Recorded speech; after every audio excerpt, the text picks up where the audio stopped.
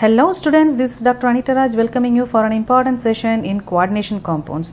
In the previous video, we saw how VBT explains the geometry and structure of nickel tetracarbonyl, and today we shall see how VBT explains the same in square planar complexes. So I have taken an example, that is Tetra Cyanido Nickelate 2 ion. Okay.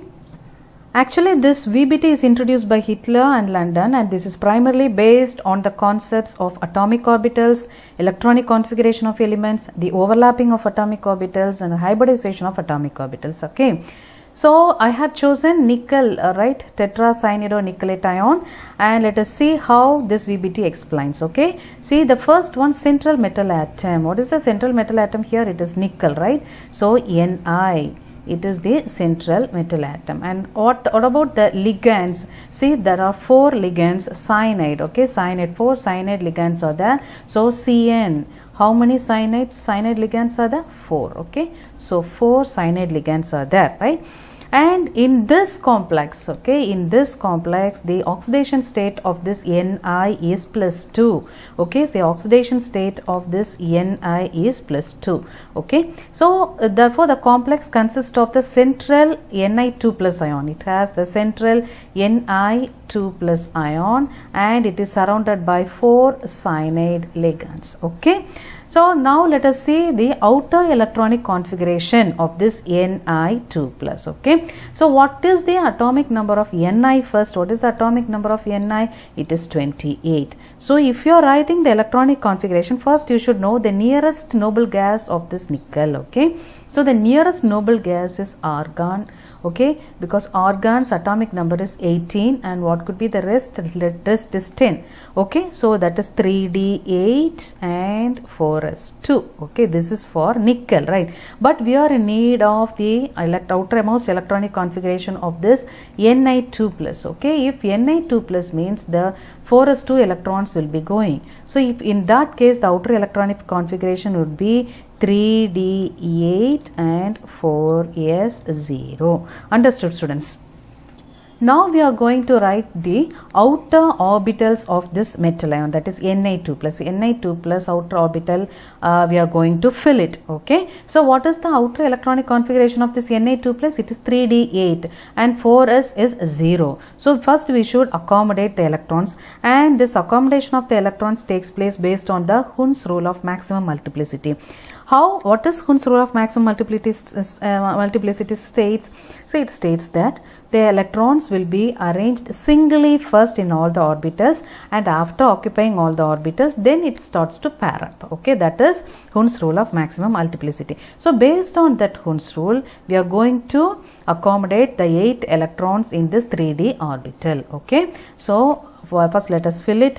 1, 2, 3, 4 and 5. Then again 6, 7, 8. Okay. So 3d orbitals are paired up, and whereas the 2 3d orbitals are unpaired. Okay. And this 4s is 0. Since we don't have any electrons here, 4s is 0. 4p is also left free, vacant. Okay. Now what is the nature of the ligand? Okay, see here, then what is the ligand present? It is cyanide. Okay, and it is a strong field ligand. It is a strong field. Okay, it is a strong field ligand. Since it is a strong field ligand, it pairs up the electrons of Na2+ against Hund's rule. Okay, see, actually based on Hund's rule, what is happening? The electrons will be singly filled, and after that the rest of the electrons will be getting paired up. Okay, but since here we are having a strong field ligand, the strong field ligand has a capacity, or it forces the unpaired electrons to get paired up. Okay, so the pairing up of electrons takes place, and this results in the vacating of 3d orbital of Na2+. Okay, so due to the presence of this strong field ligand cyanide, the electrons which are present unpaired will be getting paired up, and we will be having one vacant orbital in 3d. Understood? So as I told you earlier, due to the presence of the strong field ligand cyanide, the electron starts to pair up. So this is how the electrons will be in the beginning, and due to the presence of the strong field ligand, the unpaired electrons will be paired up. Okay, so this will be getting paired, and we'll be having and we'll be having a vacant orbital here. One 3d orbital will be left vacant. Understood? So what happens now, according to, see here, one 3d orbital is vacant, one 4s is vacant, and 3 4p is vacant. Okay, now what happens, according to VBT, the central metal atom, that is Ni, should be ready with the vacant orbitals to accommodate the electrons donated by the ligands. Okay, so it should provide this nickel or Na2 plus ion should provide vacant orbitals to accommodate the electrons released by this ligand cyanide. Okay, since we are having 4 cyanide ligands, all 4 cyanide ligands will be donating a lone pair of electron. Okay, so that it should be accommodated. For that purpose, this Na2 plus should have some vacant orbitals or 4 vacant orbitals to accommodate the electrons, and also those vacant orbitals should be hybridized in such a way that those orbitals should have equal energy as that of the ligand's orbital.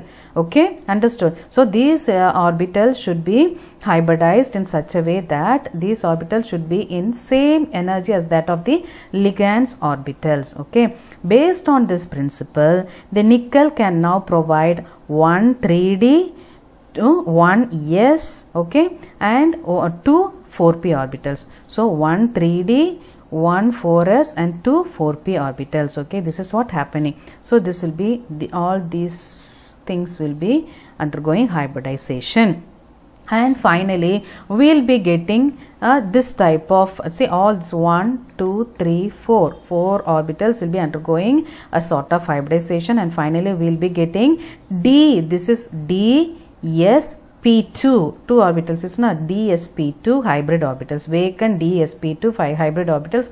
All these 4 orbitals will be having same energy as that of the ligand's orbital. Understood? So this is how the accommodation will be. And here what happens, already there will be paired up electrons. Okay, so this will be having paired up electrons, and now all these orbitals are left vacant, and again from 4p we will be having one vacant orbital that will not be undergoing hybridization, only these 4. Okay, one 3d, one 4s, and 2 4p. So that we are having DsP2 hybrid orbitals. So what is the hybridization? What is the hybridization? DsP2. Understood, students? DsP2. So what could be the geometry of this? Say, let me but before getting the geometry, I will explain how the electrons are getting accommodated, okay, in a complex. DsP2 hybrid orbitals in a complex, how the electrons get accommodated. See here, already in the d orbitals all the electrons will be paired up, is it not? So this will be getting paired up. Now what happens to this vacant DsP2 hybrid orbitals? See, the ligands, all 4 cyanide ligands, will be donating a pair of lone pair of electrons. Okay, so here the first cyanide is giving, and the next cyanide ligand, and the next cyanide ligand, and the next cyanide ligand. Okay, so this is how the electrons, 4 pairs of electrons from 4 cyanide ligands will be getting. Okay, and those electrons will be getting accommodated in the vacant DsP2 hybrid orbitals. Understood, students?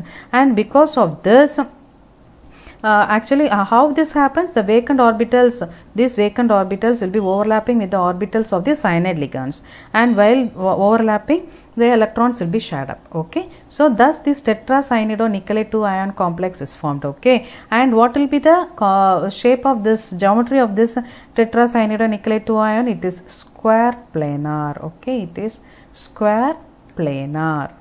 Okay, it is square planar, and this is how the structure will be. Let me draw here Ni, and here we will be having cyanide, and here also we will be having cyanide, and here we will be having one cyanide, and here also we will be having one cyanide. Okay, so this is how the it will be, the structure will be. Okay, and just close it. We will be having 2 minus, and here also. Okay, this is how the structure will be.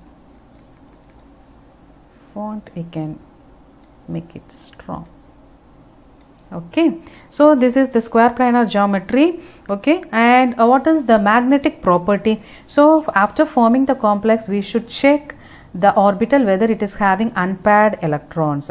See, if unpaired electrons are there, then the complex will be paramagnetic. If paired electrons are there, then it will be acting as a diamagnetic. Since here in all the orbitals all the electrons are paired up, so it comes under diamagnetic. Okay, so the magnetic property will be it's diamagnetic.